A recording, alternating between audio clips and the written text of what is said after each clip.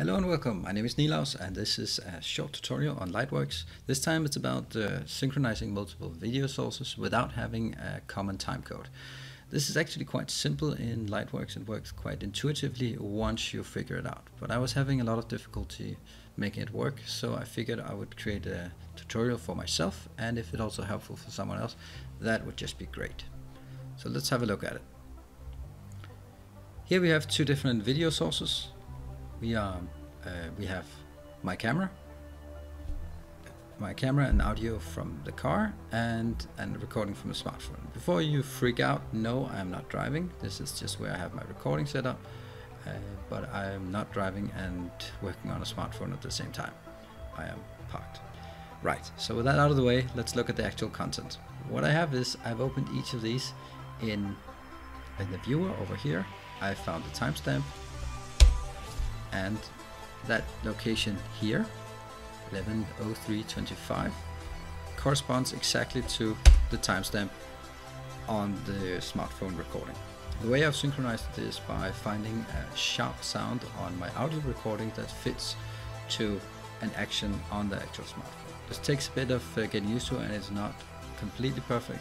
The right way to do it is of course a clapper if you have multiple cameras, but in this case this is as good as it gets, and you can always adjust it afterwards if needed.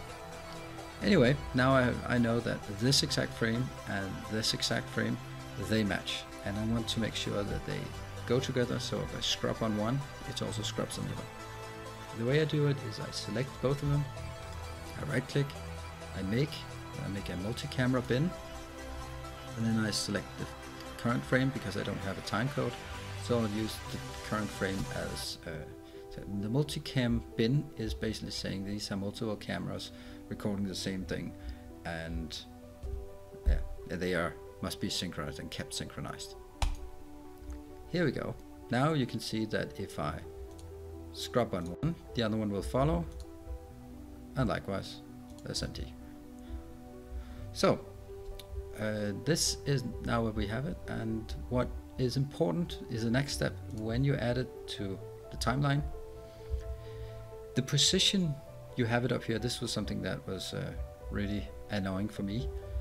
The position you start here is a position that gets dragged in. So basically, in this case, I want to drag it to the very start. I drag this video in, and that means when there we go. Then I just make another track for the video, because this one has video and two audio tracks. So as I drag the video and audio tracks in, it will fit. So at the first frame, it starts from the red marker and only goes forward.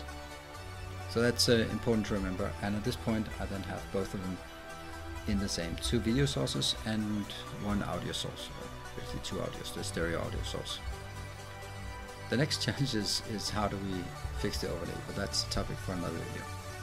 So I hope this was helpful on showing an easy way how to merge and synchronize two videos without use of time codes.